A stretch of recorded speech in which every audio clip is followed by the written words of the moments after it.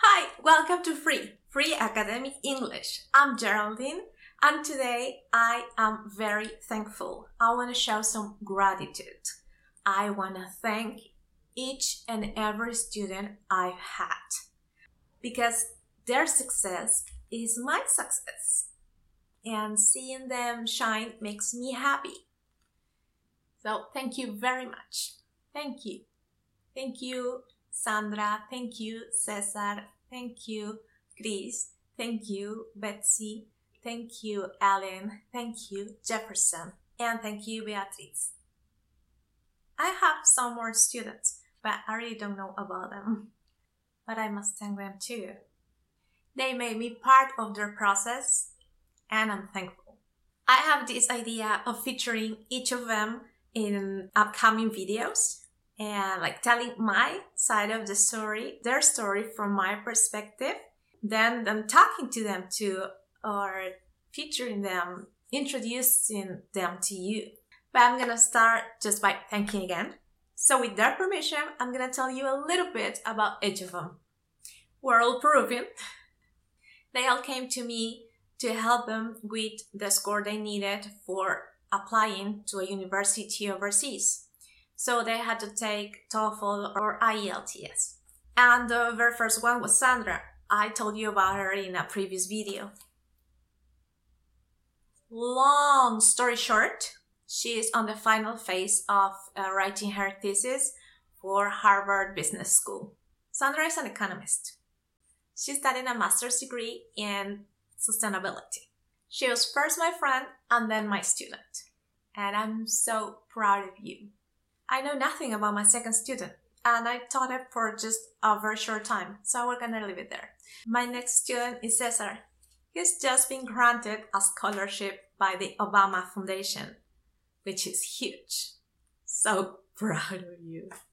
Cesar is going to study at the University of Chicago about public policies. Beatriz was also my student for a short period of time. And thanks to Facebook, I know that she is now studying overseas. I think Korea? Congratulations, Beatriz. I wasn't part of that process as much as the others. I'm so proud of her.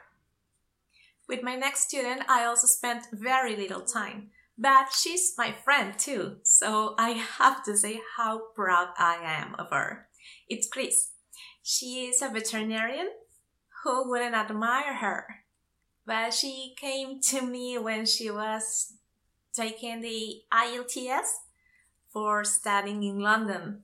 So we studied together for a little bit, and I hope I helped her. I hope I helped you. I'm happy I was part of that process with you too. She has already finished her master's there in London. She's already working in London. My next friend, student, she was also my friend. You see, most of my students are my friends. If they were my friends before I started teaching them, they came to me thanks to a friend of mine, or thanks to a student of mine, who eventually became my friend. The next is Betsy. She's a teacher and a business manager, and she's right now in Australia studying a master's degree also in public policies. I'm very happy for you, Betsy. I hope you're doing great. Right now, I'm teaching Ellen and Jefferson. They are two economists too. Yeah, I tend to teach lots of economists. I don't know why. And they also want to study a master's degree. So we are preparing. I'm happy of being part of your process too. You'll carry a little piece of me. Or I carry a little piece of you. Well, either, I guess. And I'm going to tell you what they all have in common. 1, an objective. 2, perseverance. 3, help in English. And what is the help that I gave them? To let them know that they could do it. Because they can. They're great people. They're smart people, passionate people, amazing people. Thank you. I want to thank them.